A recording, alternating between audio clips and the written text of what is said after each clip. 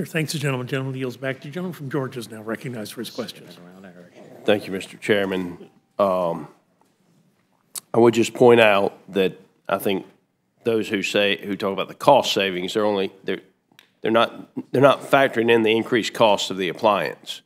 And I can tell you, somebody who's been shopping for an ice maker over the last several weeks,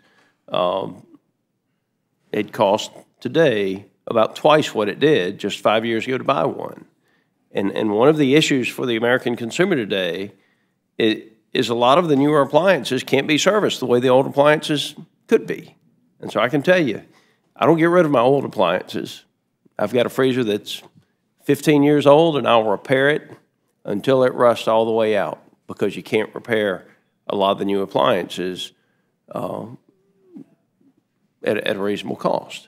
So I'm not going to beleaguer this point. I'm going to mention this to you, Mr. Palone, because I want you to know why those of us, many of us who are conservationists, don't trust what comes out of the far left in Washington, D.C.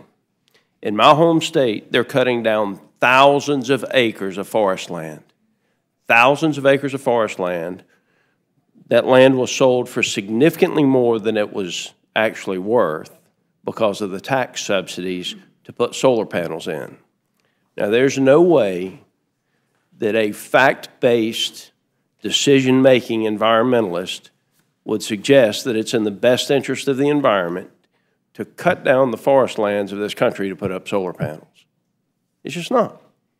And so that's why we don't trust what comes out of liberal administrations. And that's just an example. It's not your fault. I mean, but I'm just, I don't understand why the Biden administration can't just leave us alone. I really don't. And with that, I yield, Mr. Chairman.